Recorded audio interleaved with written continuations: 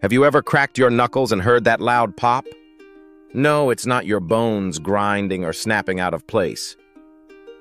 What you're really hearing is gas. Inside your joints, especially the knuckles, there's a slippery fluid called synovial fluid. It helps lubricate your joints and contains dissolved gases like oxygen, nitrogen, and carbon dioxide. When you stretch or bend a joint quickly, the pressure inside drops, and those gases form a bubble. That bubble then suddenly collapses. That is the sound you hear, like a tiny gas explosion inside your finger. It's called cavitation. Now, does cracking your knuckles cause arthritis? Nope, that's a myth. Multiple studies have shown no link between knuckle cracking and joint disease.